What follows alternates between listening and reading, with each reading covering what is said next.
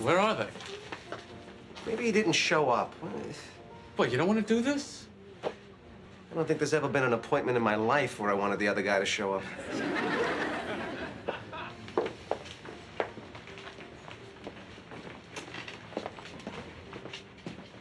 Wait a second, is that him? Yeah, I think it is. Where's Elaine? I'm nervous. Excuse me, Mr. Benes. Yeah? I'm Jerry, Elaine's friend. This is George. It's a great thrill to meet you, sir.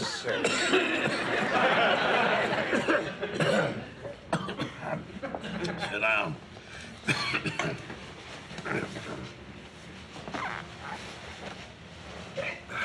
Want a drink? Sure. What do you have? I'll have cranberry juice with 2 limes. And I have a club soda with no ice.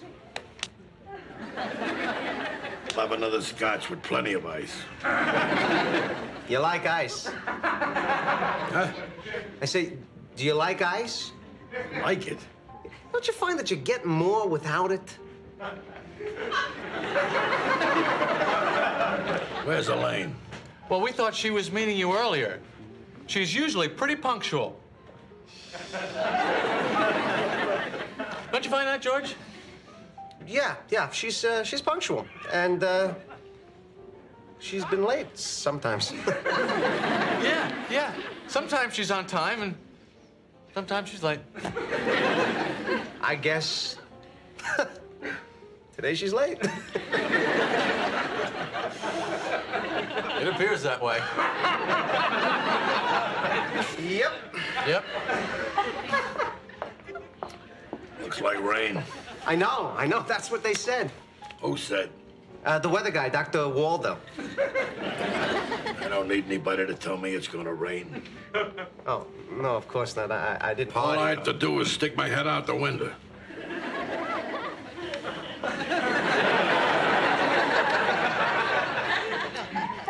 Which one's supposed to be the funny guy? Oh, he's the comedian. I'm just a regular person. No, he's just being modest. We had a funny guy with us in Korea. Tail gunner. They blew his brains out all over the Pacific. There's nothing funny about that.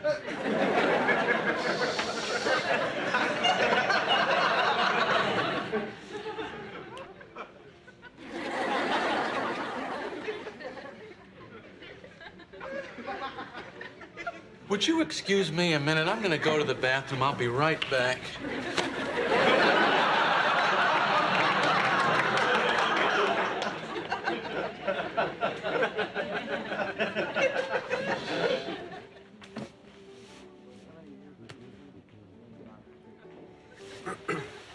I just wanted to tell you that I really enjoyed Fair Game. I thought it was just brilliant. Dribble. Yeah. Maybe some parts. What parts? The, drivel parts. Oh, my gosh. I just realized I have to make a phone call. I can't believe... Would you... Thank you for leaving me alone with him. That was brutal. I can't go back out there. Well, let's just leave. Elaine will kill me.